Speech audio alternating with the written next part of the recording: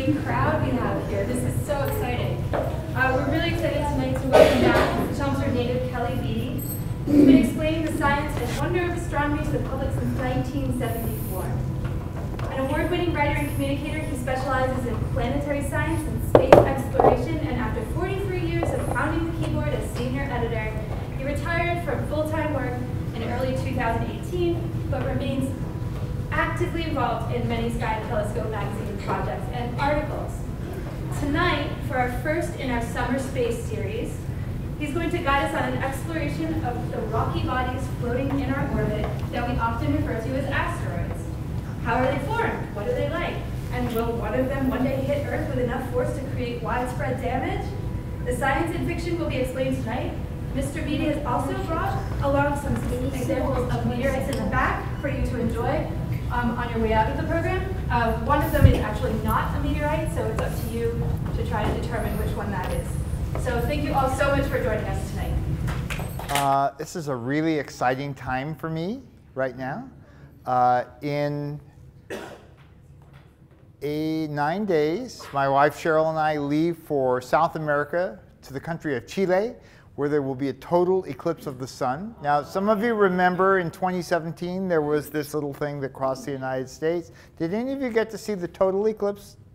A few of you, yeah? Of course, it was clear here that day, so you saw a partial eclipse. Well, the next total solar eclipse anywhere is this one coming up. And it's on July 2nd, that's a Tuesday night, and it turns out within the last week we found that a crew from ABC News is going to be with our group.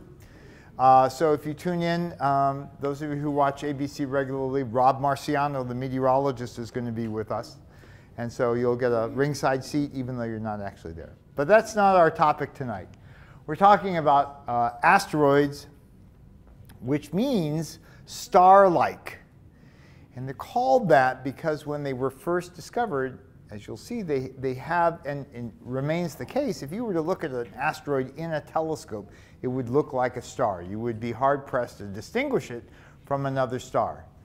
And so we're going to go into that. You know, our solar system as a whole formed 4.5 billion years ago, pretty much all at one time. Within about 10 million years or so, all the moving parts were in place. It seems like a long time, but on the scale of 4.5 billion, it's, you know, just a blink of an eye. And it's always amazing to me that here's the sun for scale. All of these are to scale. That from this one collapsing cloud of gas and dust 4.5 billion years ago, we got so many different and interesting planets, right? Earth is nothing like Jupiter, and Jupiter is nothing like Pluto, if we want to consider Pluto a planet still, and yet they all formed at pretty much the same time. Now, historically, astronomers, even with your unaided eye, you're able to see, in addition to Earth, which is here, you're able to see Venus, Mercury, Mars, Jupiter, and Saturn. Jupiter, by the way, is really big and bright in our sky right now. Someday, when it stops raining in New England, after sunset, do an about face and look on the opposite horizon east, and you'll see, if not right away, soon after sunset, a very bright star kind of all by itself. That is Jupiter. That is Jupiter. And if you're really patient, watch that same spot a couple of hours later and Saturn will rise. But Jupiter is really bright and very obvious right now. You can't miss it. So we knew of the planets out through Saturn, and not until the invention of the telescope did William Herschel discover Uranus and what was his name? Johann Galle discovered Neptune. I think I got that right. So after the discovery of Uranus here, it was imagined that a couple of us of theorists in Germany, Johann Titius and I'm trying to think of the guy's name, Bode. Bode was kind of like his publicist. So Titius is the guy who did the really smart thinking. You know, took a look at how objects orbit the sun and said, I see a pattern here. And the pattern is this rather simple numerical relationship. So if Earth is 1 in this scheme, right, 4 plus 6 is 10 divided by 10 is 1. There's the Earth. 4 plus 3 is 7, divided by 10 is 7/10. So that's 7/10 right here. 4/10 is Mercury. 1.6 is Mars. Jupiter is 5 away, so that's 24 plus 8 divided by 10, 2.3. That one there, 28 divided by 10 should be a planet here in this scheme. These are the dots that represent the numerical answers. Jupiter has a dot, Saturn has a dot. After Uranus was discovered, it had a dot. So what was going on here? Astronomers concluded, therefore, this was such a good fit that there must be some kind of planet that had yet to be discovered between the orbits of Mars and Jupiter. This was in the late 1700s. Now, the United States was just getting started then. So at that time, the center of astronomy was in Europe. And so a bunch of European astronomers got together with the intent of discovering this planet that most certainly must have been there. And they called themselves the Celestial Police. I am not making that up.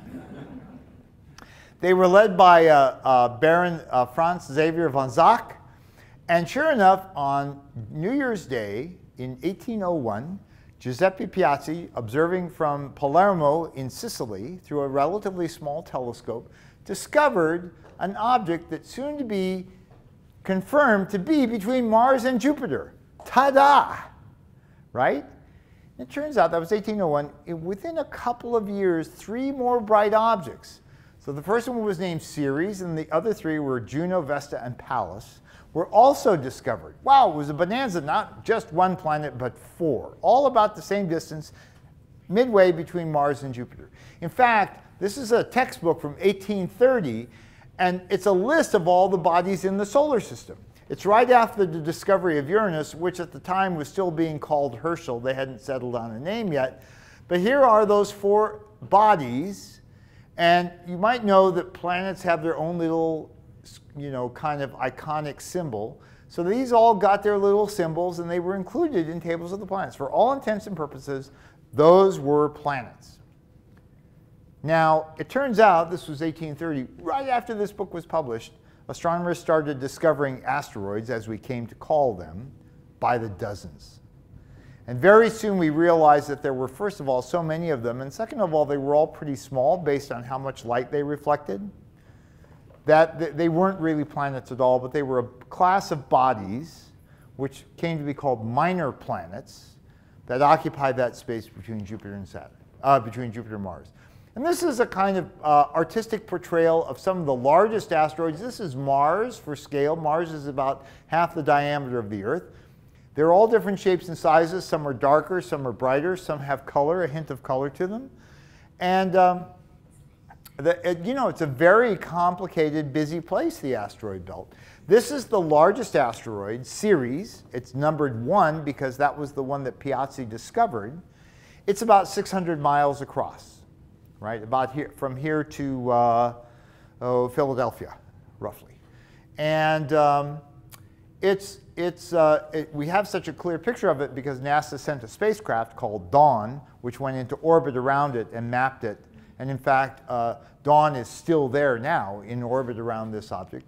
And it doesn't look like it on the surface, but apparently Ceres is part water, and there might be a deep, briny ocean between a kind of rocky, icy crust, and then with a big rocky center. This is the kind of stuff you can discover about an asteroid when you actually take the time and the expense to go visit it. Here's another asteroid that we've seen up close. This is called Vesta, also seen by the Dawn spacecraft. It's unusual because it has deposits on its surface. You kind of see a darkish stain here. That's igneous rock. That's literally a volcanic eruption on the surface of Vesta. Very rare, very unusual. We knew this even before Dawn got there, but to see it up close is really impressive. This has been within the last 10 years we've gotten these pictures. And in fact, we've actually sent spacecraft to quite a few asteroids by now, well more than a dozen, close to 20. And they range in size. Vesta is about 400 miles across. These are much, much smaller, right? This is Lutetia, which is about 100 miles across. even less, maybe closer to 80, and they go down. And actually, there's one right here. There's the very tiniest one. It's only about a third of a mile across. And this is what that little tiny speck looks like up close, recorded not by a NASA spacecraft. You know, we fall into this trap that NASA does all the space exploration in the world. This is by a Japanese spacecraft that called Hayakawa that actually landed on this asteroid with the intent of returning a sample to Earth, which it did. It kind of didn't work exactly as planned, but it eventually came back to Earth and brought little tiny particles of the asteroid with it so we could study it. So here is the International Space Station by comparison. And so this is, you know, it might be a small asteroid, but it's big enough. And Itokawa is actually what we call a near-Earth asteroid. It's an asteroid that can come, it ranges far away from the asteroid belt and actually comes close to Earth. And the reason for that is that we think of things orbiting the sun as having circular orbits. Earth's orbit is pretty darn circular, right? Mars is a little out of shape, but when you get really elongated orbits, they can come very close to the sun. The objects can come very close to the sun and to far away. And many asteroids have those kinds of orbits, and we call those near-Earth asteroids if their orbit comes anywhere close to our own.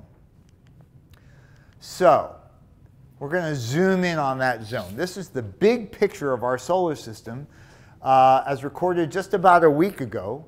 Here's the orbit of Neptune. There's Uranus, Saturn, and Jupiter. The sun is in the middle there. Here's Pluto. These red and white objects are all part of what's called the Kuiper Belt. The Kuiper Belt was theorized to exist back in 1950.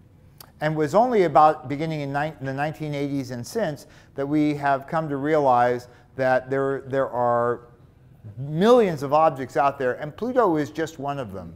The existence of this Kuiper Belt directly led to the demotion of Pluto from planethood to dwarf planethood. And in fact, these white dots are special. Pluto is in a special relationship with Neptune. Pluto goes around the sun twice in the time it takes Neptune to go around 3 times. They're locked in a kind of resonance. And all the white dots there are similarly in a 2 to 3 resonance with Neptune. So Pluto is large, but it's not particularly special from a dynamical point of view. You can see there's a lot of objects. So we're going to zoom in now. Now this is the orbit of Jupiter, Mars, Earth, Venus, and Mercury. The sort of lime green dots represent what we call the main belt of asteroids. About 750,000 of them that we know not only have identified, but have good orbits for them. We know where they are at all times. You notice along Jupiter's orbit that there are 2 bands. Here's a purplish band here, and here's one here. And in this scheme, Jupiter is right here. Those are called Trojan asteroids. They actually travel around Jupiter's orbit with Jupiter, a big clump of them ahead of it and behind it. They're kind of gravitationally locked into those positions. And they are very interesting objects. They're mostly dark. NASA has a mission that will eventually, within the next few years, go out and visit a couple of those. But I want you to notice how crowded it looks inside that orbit of Jupiter. And we're going to zoom in one more. Now here's the Earth's orbit. Here's Mars. Here's the sort of traditional edge of the main asteroid belt, and look at all the asteroids that can be found. This is a snapshot. This is where they are right now in the inner part of our solar system. And you'd think, well, how come we're not getting hit by, you know, 100 every day? Well, the symbols are really big, right? This, from here to here, is 100 million miles. So the asteroids are really quite small. Space is a really big place. And so they don't run into each other or us very often, but there are plenty of them out there. And so the issue will become, later in the talk, is what is the chance that we might get hit with an asteroid? We'll get to that. First, I'd like to show you this kind of interesting animation, which shows, just for near-Earth asteroids, this is developed by NASA, how the discovery of near-Earth asteroids has improved since 1999. That's how many we knew. Here's Earth's orbit, and there's Mars. This is 2009. right? Now here's 2018. We're getting very good at discovering these asteroids, right? And now this is all asteroids, including the near-Earth ones. The near-Earth ones are colored blue. And it's a lot to keep track of. And believe it or not, the world's centers there are three. The world centers for keeping track of where asteroids and comets are. There's one at the Jet Propulsion Laboratory in California. There's one in Italy. And there's one in Cambridge, Massachusetts at the Harvard Observatory. And so that's where all of the clearinghouse is. So those are asteroids. Now we're going to talk about what happens when asteroids visit the Earth. Since historic times, we have records of weird things happening in the sky, right? With things falling out of the sky. This is a woodcut. This is a sort of end of the world scenario. We're all going to die. And there have been like really intense meteor showers throughout history. Sometimes those meteors make it to the ground. And when they do, we call those meteorites, and they're stony objects. The first confirmed record of a meteorite falling from the sky and being found was in November of 1492, just a couple of weeks after Columbus discovered America, right? In the little town of Ensisheim, France. This is a woodcut showing this thunderstone falling from the sky. And here is the single Ensisheim meteorite. It weighs 280 pounds. It's a big one. And it came down with a thud. It's on a special pedestal in a special room in a special building in Ensisheim, France. If you ever get there, stop by and say hi. Here was one somewhat later in 1807 that fell a little bit closer to home in Weston, Connecticut. This was observed to fall. Sometimes we see meteorites fall and we can go and pick them up, and sometimes we just kind of discover them. This was what was called an observed fall. We know exactly when it came. And so because it was in Connecticut, Yale sent a couple of astronomers to investigate and collect eyewitness reports of it falling to the ground and so forth. And word of this reached Thomas Jefferson, who was then president in the White House. Right? Thomas Jefferson, was very scientifically literate. He knew a lot about science. He owned a telescope, which he did not have at the White House. That stayed behind at Monticello. But still, he was very much into science. And yet, he was not a believer. I'd sooner believe that two Yankee professors would lie than a stones would fall from heaven, he said.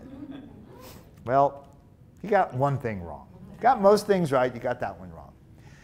Now, fast forward again. This is 1992, 500 years almost to the day after the Ensisheim fall.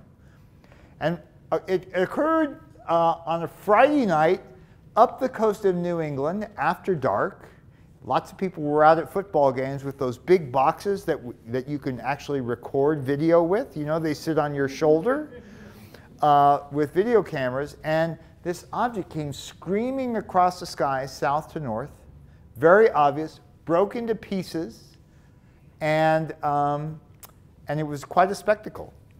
Meanwhile, in Peekskill, New York, a young girl, 16 years old, just had her first car, heard this loud thud, went outside to investigate, and found out that her car was totaled. You can see the damage, and underneath the car was a single stone, which came to be called the Peekskill meteorite. Don't feel too bad for her, because meteorites that have fallen from the sky are quite valuable, and those that conk a car. So she and her family sold the meteorite and the car to a meteorite collector for $70,000. So she did all right by that. Now, more recently, we had an event over Russia, the medium-sized city of Chelyabinsk in central Russia, and this was before dawn. Now, it's about 9 o'clock in the morning. You can see the time here, 9:20.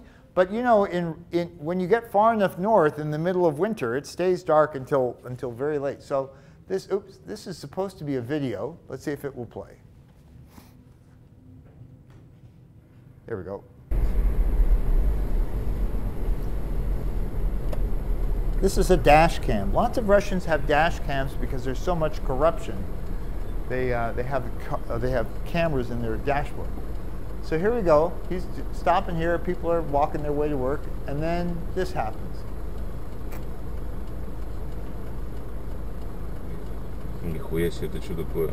Pedestrians, they don't much care. They just keep walking. О, нихуя метеорит, блядь. So Нихуя себе. that was, I want you to pay close attention to that path, kind of a glancing path through the atmosphere, right? This was a Chelyabinsk meteorite because it left meteors.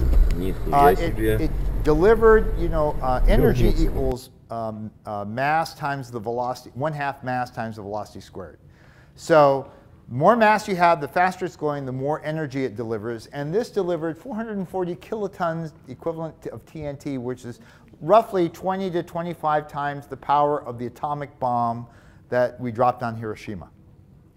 And so the fact that it had this glancing blow like this was really fortunate, because I don't know if you remember this, there was a big shock wave that followed. What happened was people saw this, they were already at work, it was 9 o'clock in the morning, and they went running over to the windows to see what was going on. And then the shock wave hit, it broke all the windows, and everybody got cuts. A lot of cuts that day, thousands of people. But it was very powerful. Astronomers estimate that it was about 50 meters across, right? Roughly the size of the old Adams Library part. And that objects of that size strike the Earth about once every 50 years on average. And they were able to reconstruct the orbit, and this is one of those elongated elliptical orbits I was talking about that extends back into the asteroid belt and comes close to Earth, actually inside the Earth's orbit, and pow, that's where it hit us. Now, there were a bunch of different pieces that landed. It was frozen, you know, it was the middle of the winter. All the lakes were frozen. Here's a big hole created by a chunk of that meteorite. And later on, several months later, it's very deep, and they discovered that there was a big object, and this should be a video of them recovering it. There's a winch going on off to the side here. The divers loaded it out.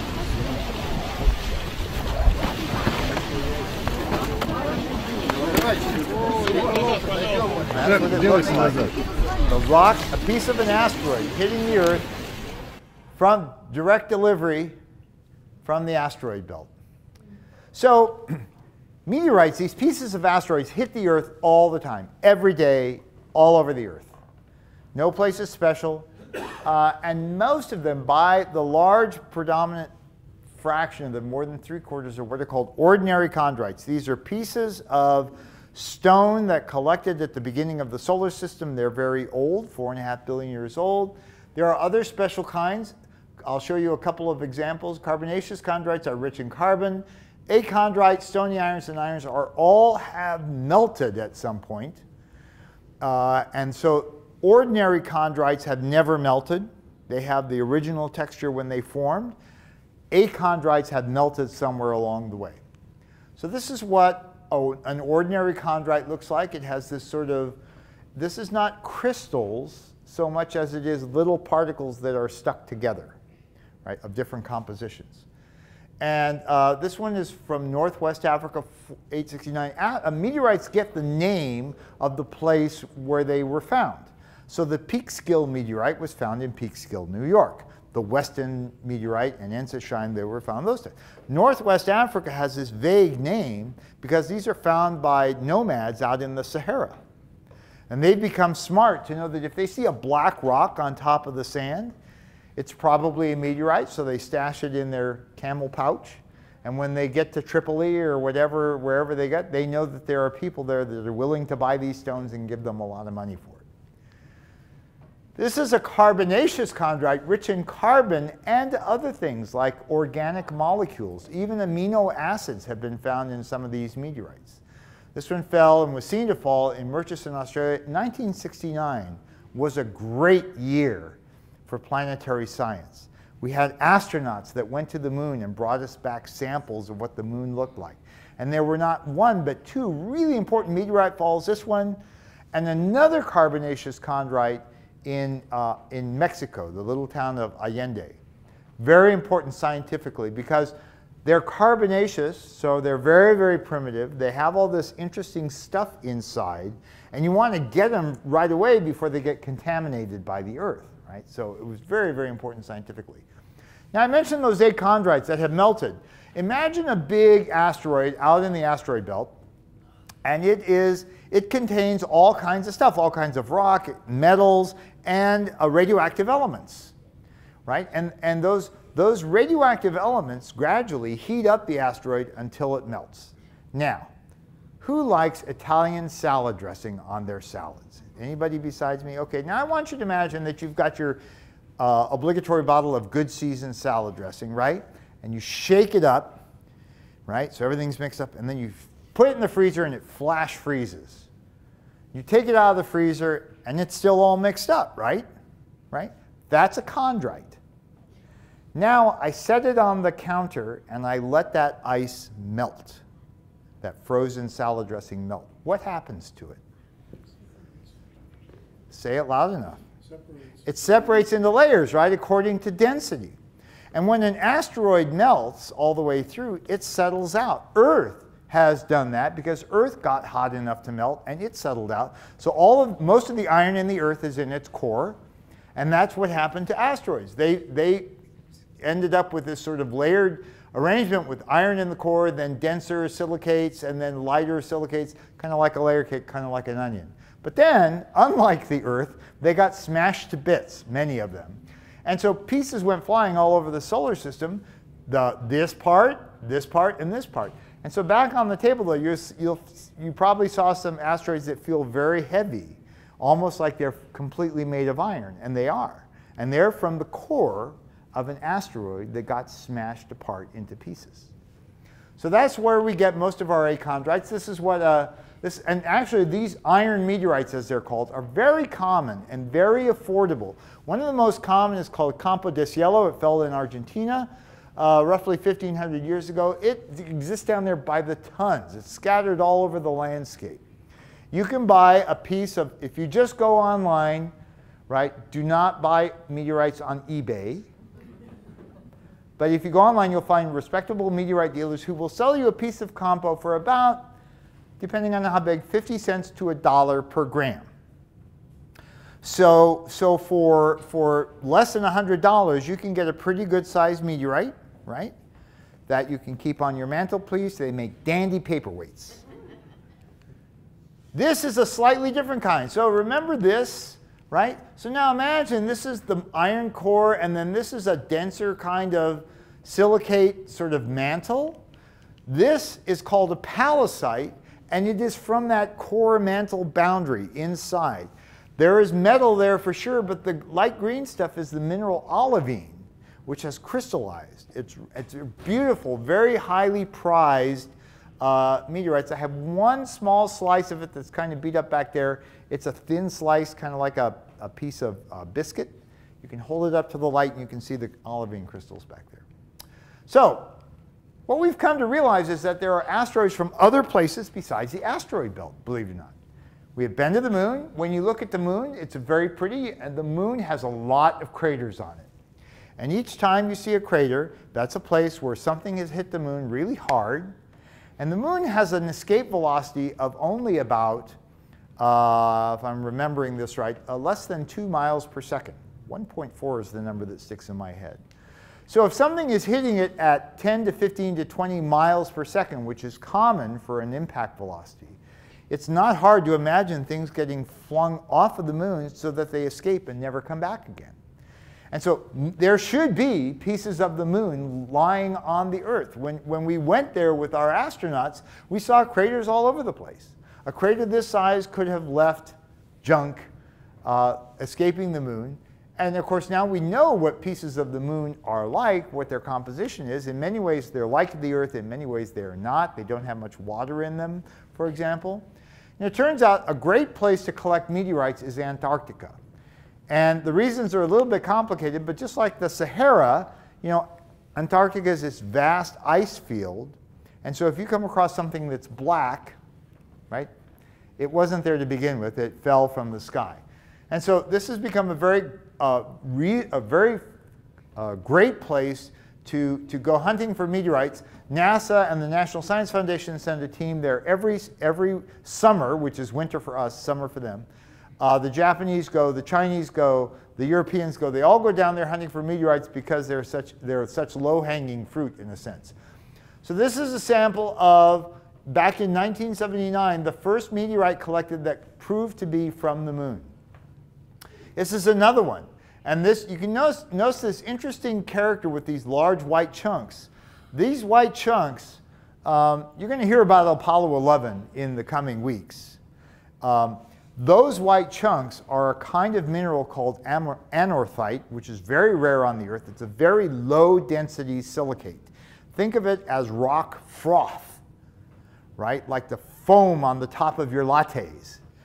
And when Apollo astronauts brought back their samples, Apollo 11, a team from here at the Smithsonian campus in Cambridge discovered these white things and said, holy cow, the moon must have been totally molten and separated so that this rock froth ended up on top. It was the first time that we had proof that the moon had actually been hot.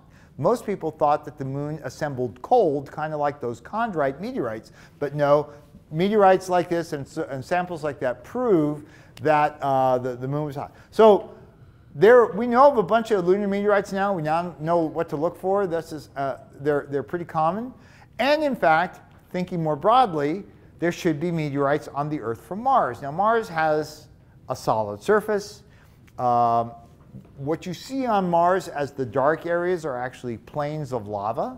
So we know that much of Mars has an igneous exterior. And Mars has an escape velocity of about 3 or 4 miles per second. So again, there should be pieces of rock flying off of Mars. This is what its surface looks like. There's all kinds of rocks on the surface of Mars. Some of them are even meteorites that have fallen onto Mars. But these are all volcanic rocks that you see there. And so you can easily imagine them being blasted to Earth. Well, the first confirmed, we didn't know it in 1911 when it fell in Egypt. But this particular meteorite called Nakhla, we now know came from Mars. It's an igneous rock. It's an achondrite. It has been melted. And if you think about it, there aren't that many places in the solar system that have igneous rocks on their surfaces, right? There's Mars, there's the Earth, Venus, and Mercury, not Jupiter because it's a gas giant, and so forth. Here is another. This was a witness fall in Zagami in Nigeria. A lot of this material fell.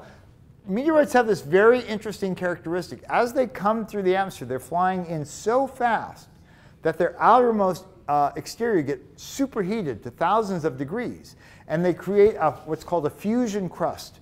Very quickly, they get sort of seared on the outside. But the inside, it's such a rapid process. They decelerate so quickly that these hit the atmosphere at like 50 miles up. They slow down, and then they just drop. Well, you know that the upper atmosphere is very cold, right? So if I drop a rock from 50 miles above the ground and let it fall to the ground, what temperature is it going to be when it hits? It's going to be cold. It's not going to be hot. It's going to be cold. So if you hear a report that somebody found a meteorite in their backyard and it started a fire, that is not a meteorite. That's somebody looking for publicity. I get calls like that all the time. So Zagami, because it is from Mars, is a very special meteorite, and it's very expensive. I mentioned that a piece of Campo, right, ordinary everyday iron meteorite is maybe 50 cents a gram. This is more like $500 a gram, and that's a little tiny piece. The cube is 1 centimeter on the side, so this is a little more than an inch long, and it's a piece that sold for $3,500. All right, so we have now tallied, this is a little bit dated, but it's about right. You would think that there should be more meteorites on the Earth from the moon than from Mars, because it's closer and lower gravity and so forth. But it turns out that roughly the same number of meteorites have fallen on Earth that we've found anyway from those two bodies. This is the total count of meteorites, of all meteorites found from all sources. And again, the ordinary chondrites are far and away the most common. But the iron stony ones are the most obvious. As you see back there on the table, A stony meteorite is exactly that. It's like a stone. It's usually brown. If you kicked one on the street, you probably wouldn't recognize it. But if you kicked a 2-pound chunk of iron with your toe, you'd probably notice that. And that's how most of the iron meteorites get found, because they're so different. Okay, so that's the scorecard.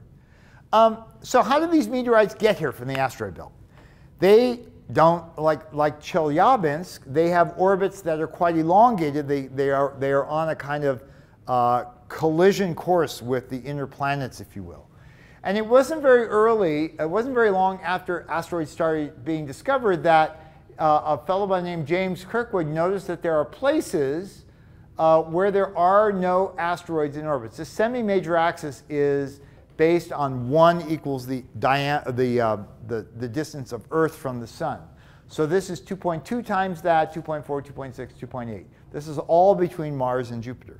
And he realized that there are places where there are no asteroids.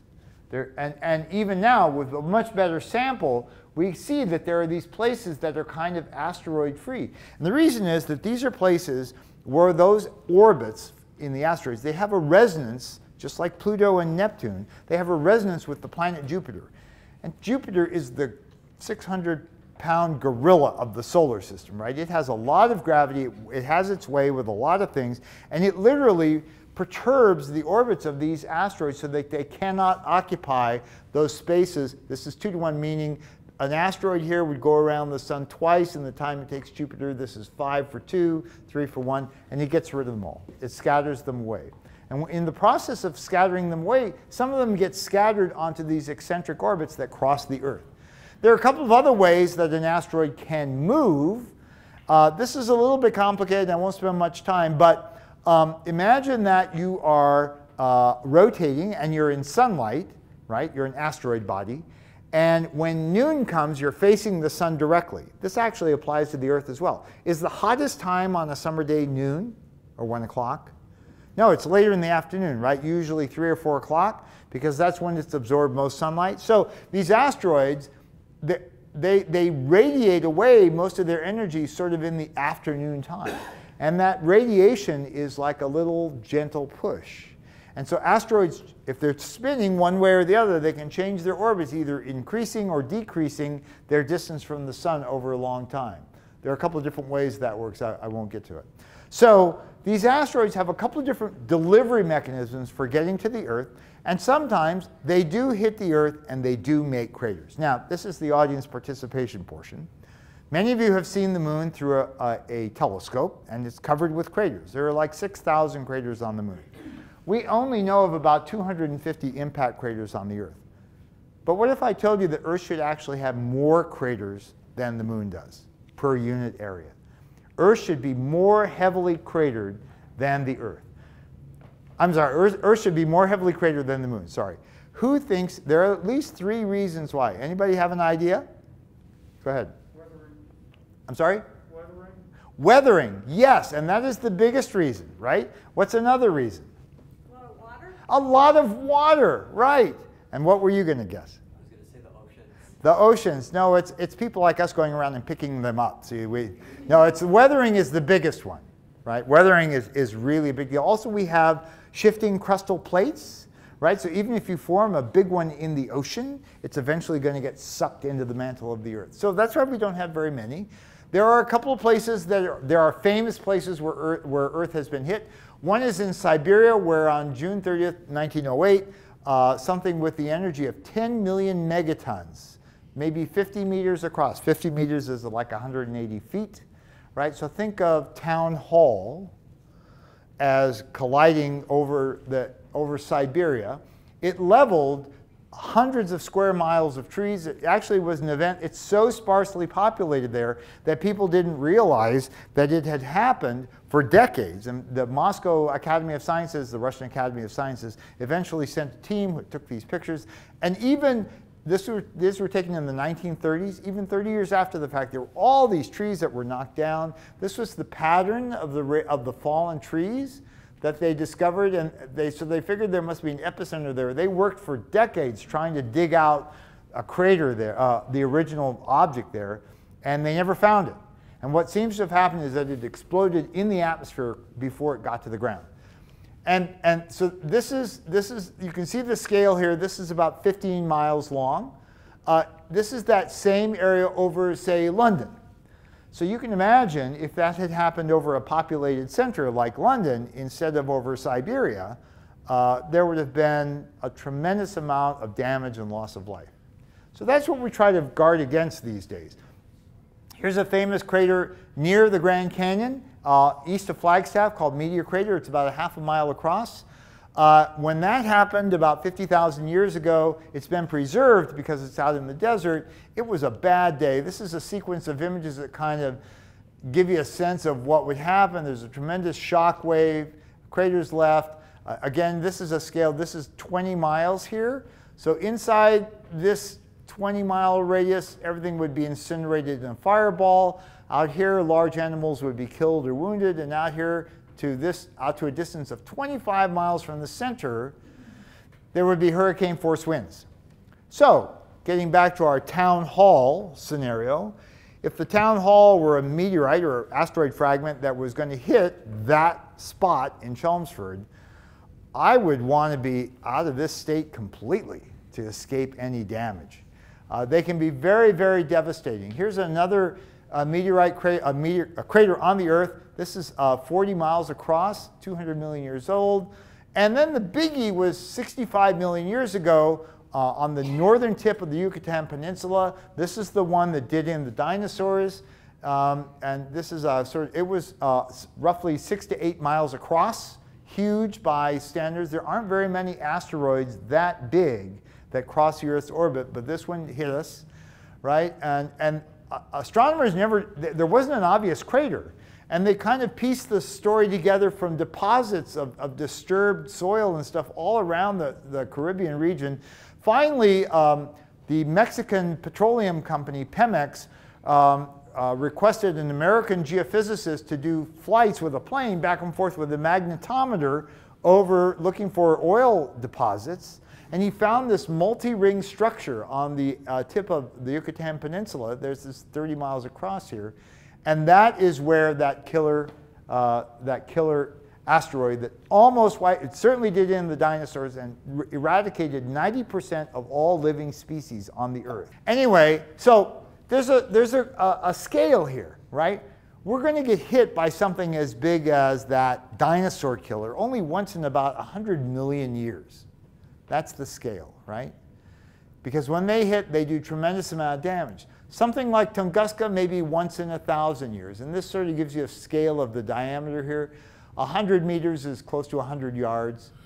And so the smaller they are, the less powerful they are, but the more often they happen. Like Chelyabinsk, for example, was small, still powerful, and maybe that's once every 50 years. So this is the math that goes into that. A 1 kilometer object, right, happens about one every million years. So the chance of that happening is 1 in a million every year. It's a random thing. It's a random statistic. It's like winning the megabucks, right? Your chance is the same every time. And just because 1 million years have gone by, I mean, or it's been like 100,000 years since the last one, you could have another hit any time. And so the chance of something, so then the question becomes, all right, so what are the chances, the odds, that your tombstone will say killed by an asteroid? And this is a plot that shows that. Here's a Tunguska-like impact and the number of people that might be killed per event. This is global catastrophe. This is like the 1 in 100 million year event. So up here they're rarer and down here they're more common. But here, look how much more likely you are to be killed by electrocution or murder or a car accident. And this is the probability of death, and it's also the probability of happening. So this is, again, audience participation, okay? You get in your car, and you turn on the ignition, you're going to go to work or the store or whatever, and the announcer on the radio says, what's your name? Margaret. Margaret, you have a 1 in 1,000 chance of dying in a car accident if you go to the store. Do you still go to the store? Who would still go to the store? 1 in 1,000 chance. The announcer says, Margaret, 1 in 100 chance you're going to die in a car accident. Who would still go? A few of you. Okay, all right, what's your name?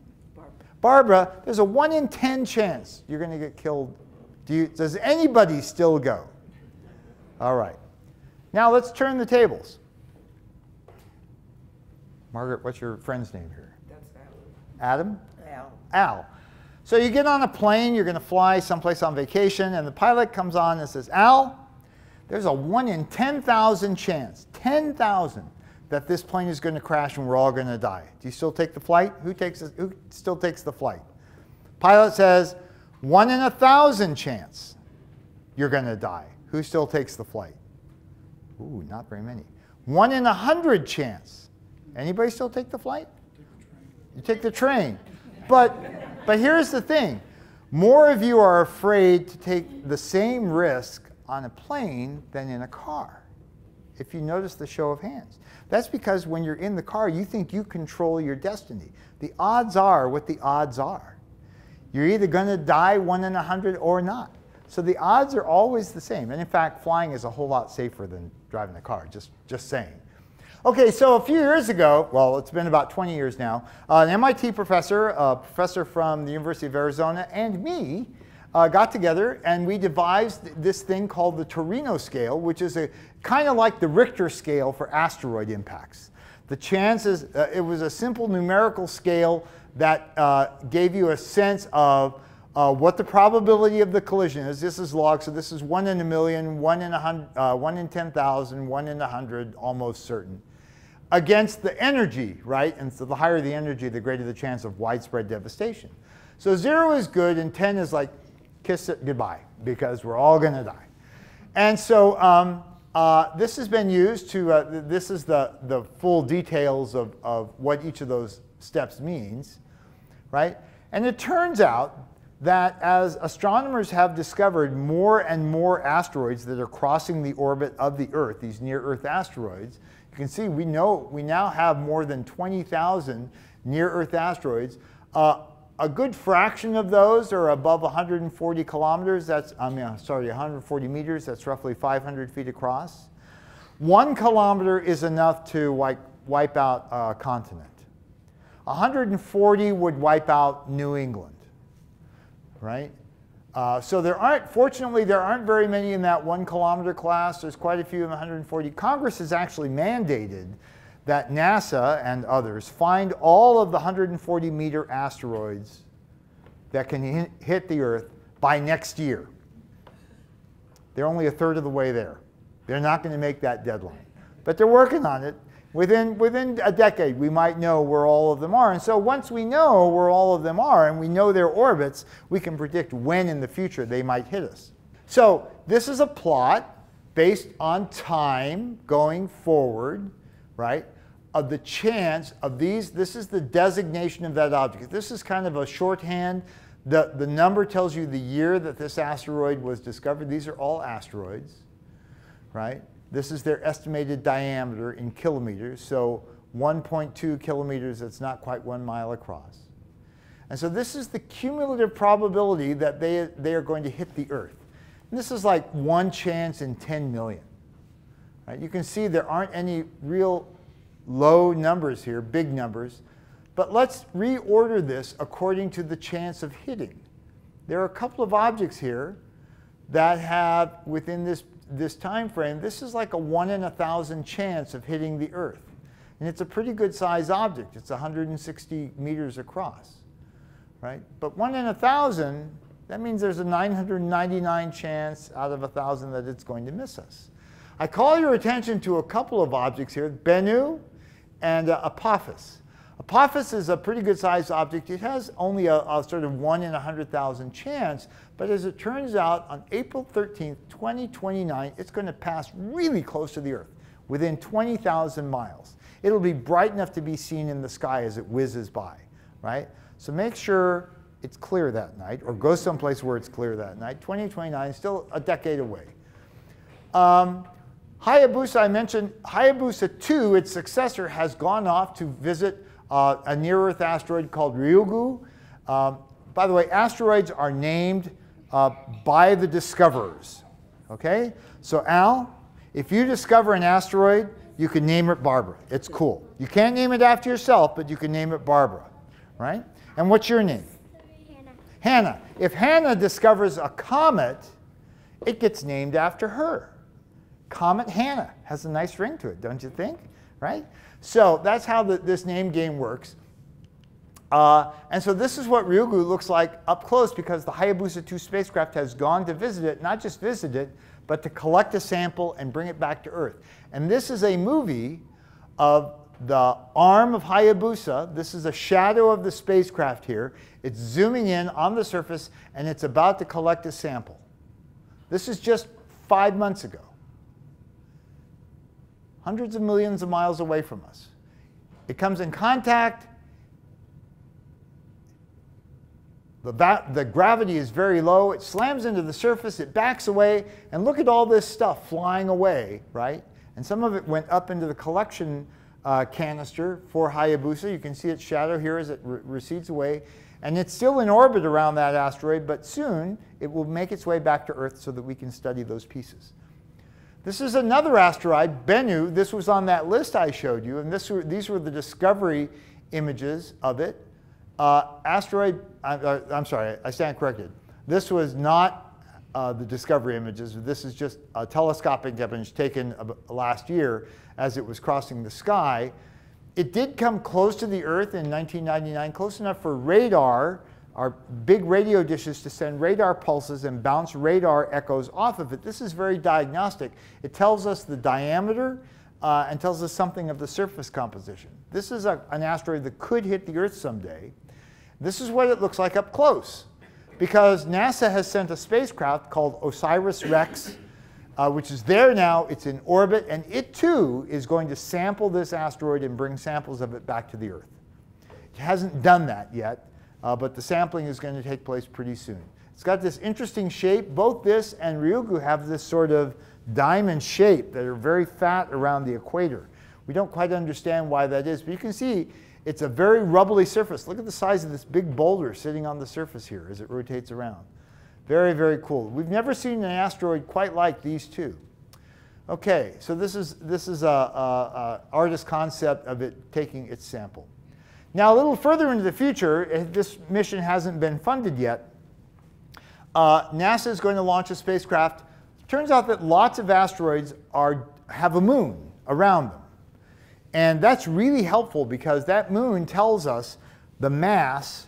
If you know how long it takes the moon to go around, and if you know how far away it is, that very easily, 8th grade mathematics, tells you how massive the middle object is. And so what NASA is going to do is send a spacecraft crashing into this object, the moon. And that's going to change its orbit from this original orbit to some new orbit. We don't know what it is. But because we can watch the new orbit, we'll know exactly how much energy we delivered, right?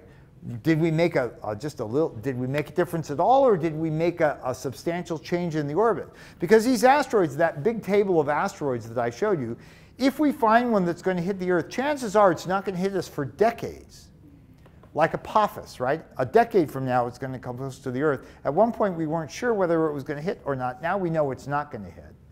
But if it is going to hit, and if it's still decades in the future, all you need to do is give it a little push, just a little push, and over that time, it will change its orbit enough that it will miss us. And a miss is good. Any kind of miss is good. There are other ways that we've thought of for making these changes. This is something called an orbital gravity tractor. So this is a spaceship and the asteroid. They're attracting each other, right? And they want to come together. But the tractor is kind of pulling away, so the asteroid kind of follows. And so in a very passive way, we change the orbit of the asteroid without ever touching it. It's possible to do. This is what's really going to happen if we ever discover an asteroid.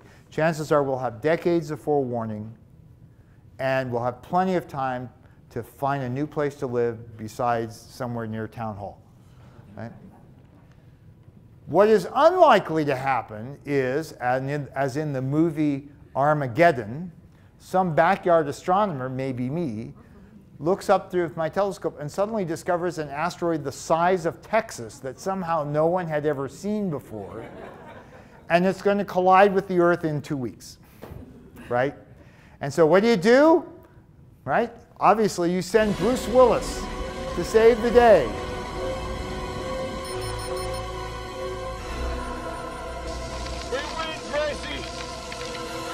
Press it.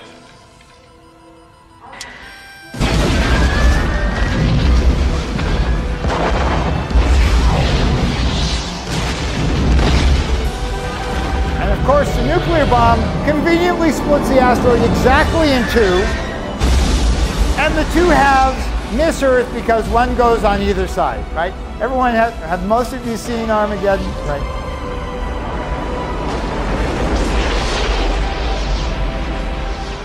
And I left out the part where the waiting crowds around the world are cheering, right? That's not what's going to happen, right? If you want to see an asteroid impact movie that's really pretty well grounded in science, it's Deep Impact. Deep Impact. You told me that the reason we don't find very many craters is that the Earth is covered with water. And so the most likely place for a threatening asteroid to hit is in the ocean. That doesn't get us out of trouble because that creates an enormous tsunami of unprecedented proportions. Right? That's what happened for the KT impact, the one that did the dinosaurs in. It created a tsunami that washed rubble up all over the Western Hemisphere. And so Deep Impact, the plot line is that the impact takes place off the eastern coast and creates a tsunami that washes up the eastern seaboard. Great movie, great, much better than. So when you see something like this, please remember this talk, and it really isn't nearly as dire as you think it is. Thank you all very much.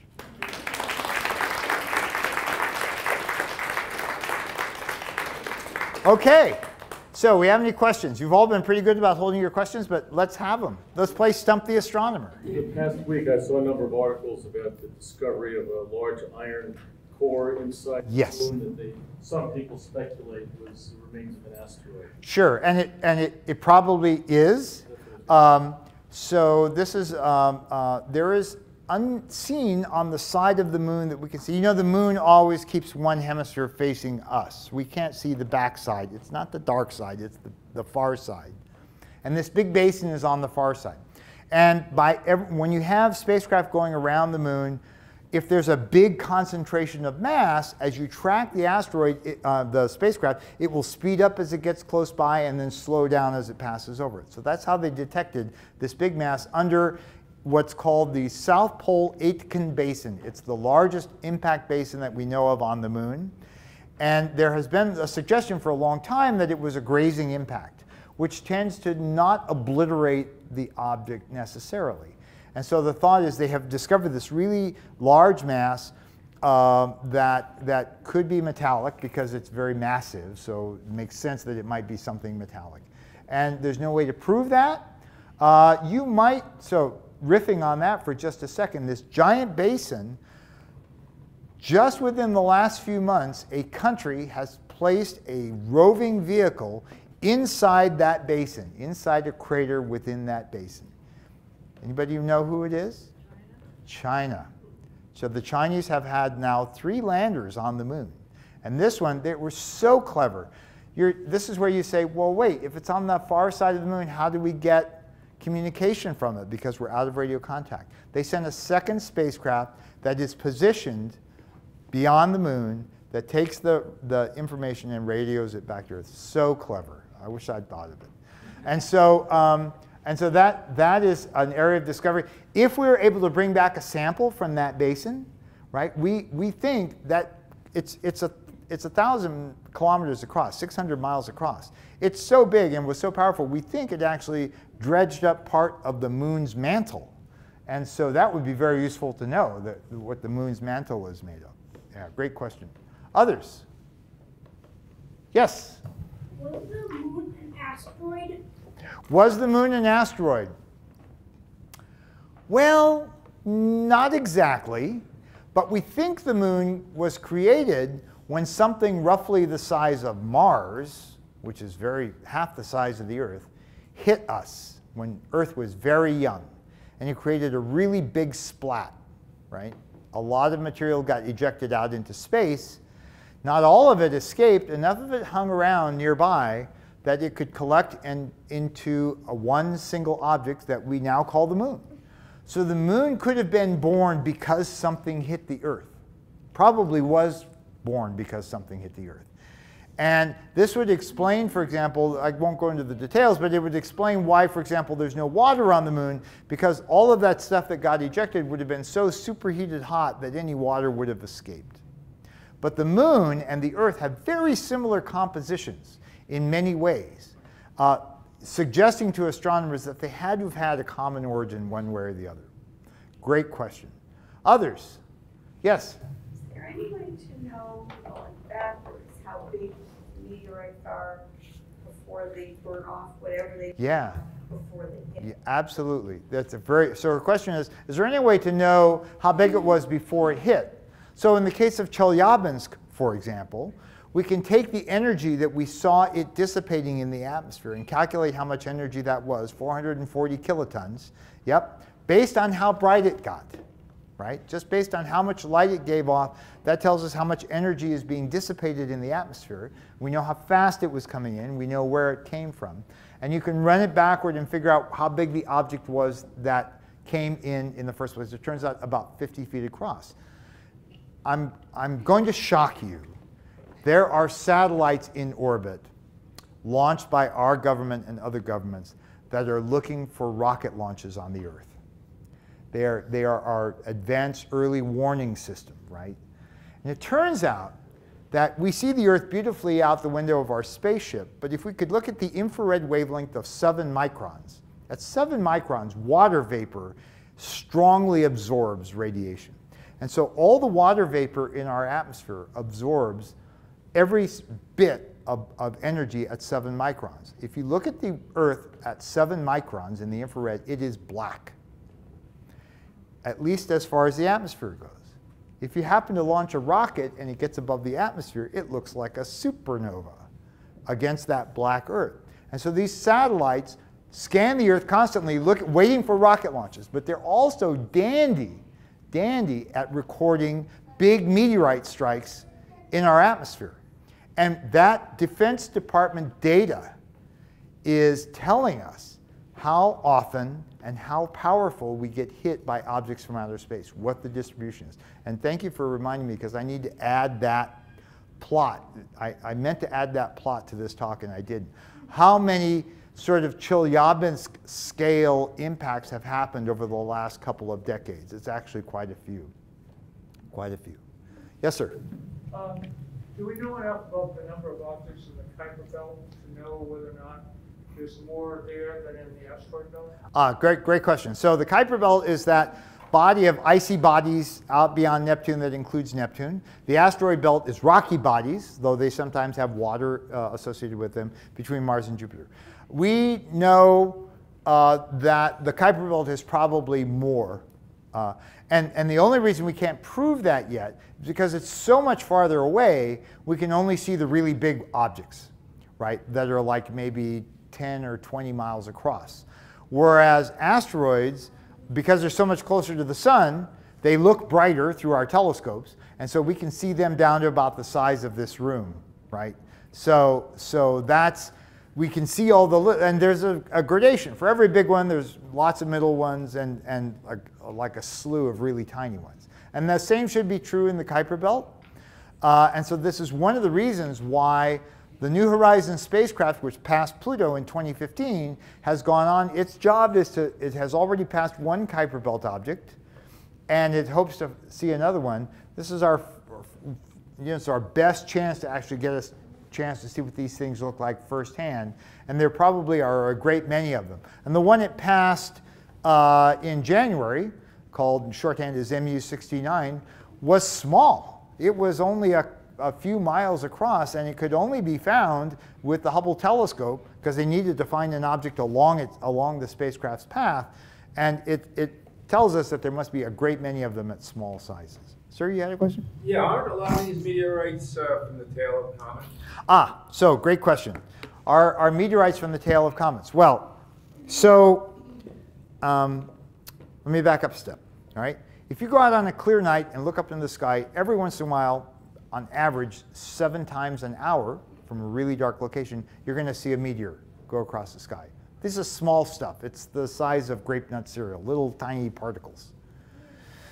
And every once in a while, there'll be a very bright one, but these are what we call sporadic meteors. These are just little bits of interplanetary debris, mostly asteroid, right, floating around in space. A few times every year, we cross the path of a comet. And then we get a meteor shower. We actually get a concentration of meteors. Some of you have heard about the Perseid meteor shower that comes in August. There's also the Geminids in December, the Quadrantids in January. And you're going to hear, you might hear something in the next couple of weeks about a kind of meteor shower called the Taurids, T-A-U-R-I-D, from the constellation Taurus.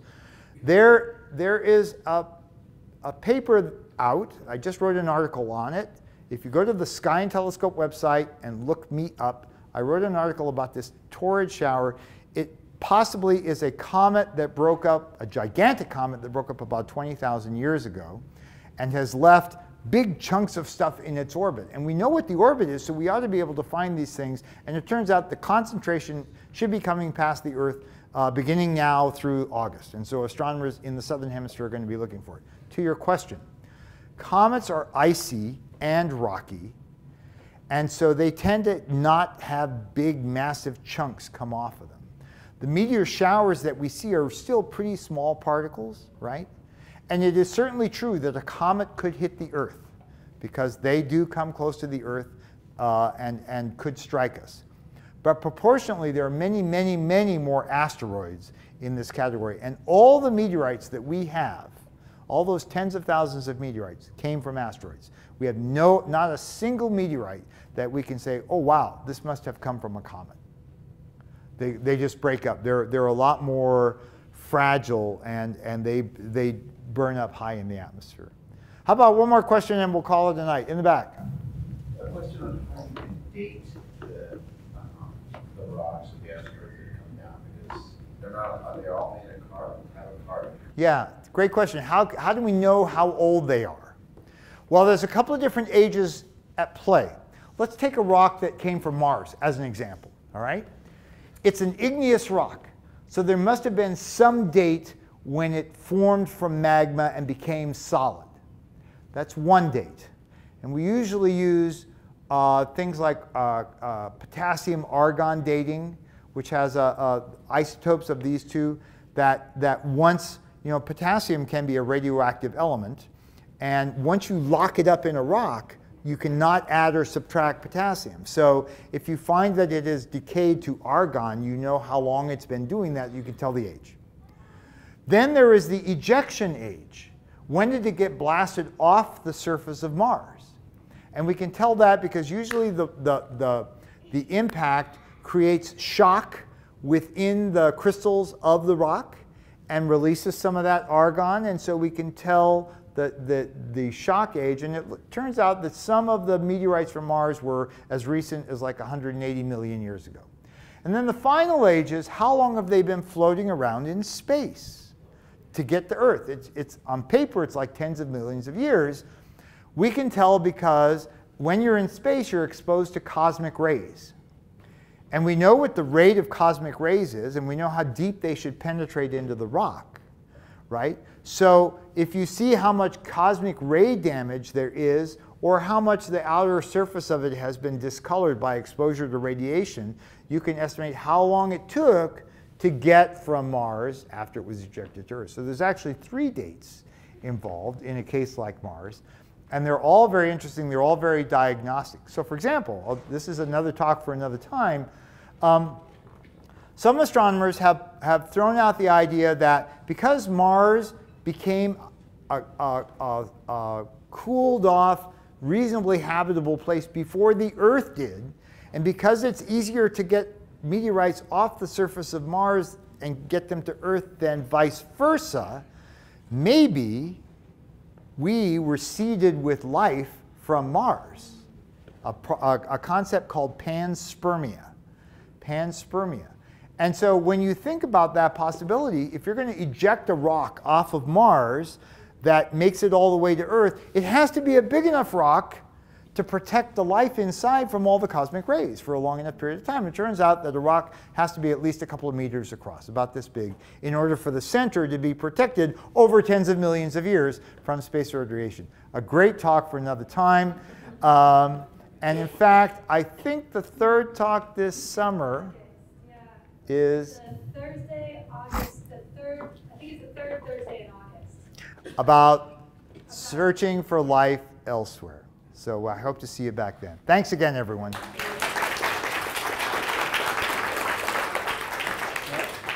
Don't forget to have a peek at the meteorites. One of them is not a real meteorite. See if you can figure it out. Come and ask me, and I will tell you if you're right or wrong. Thank you. This was fantastic. You're welcome.